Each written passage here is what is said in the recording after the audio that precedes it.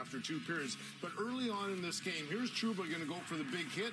He evades that, then gets around Miller, then Shesterkin with the first big save, I thought, of the game. But Lomberg is more than that. He's got to hit, so he's got to make his physical presence be known that he's advantage at. And then there's a play along the boards right here, and he could have hit VC, but it would have been late, and he doesn't want to take a penalty, right?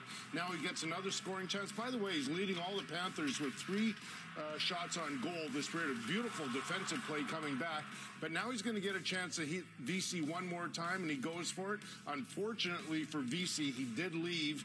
I'm not sure if he'll return for the third, but that's what Lomberg has to do.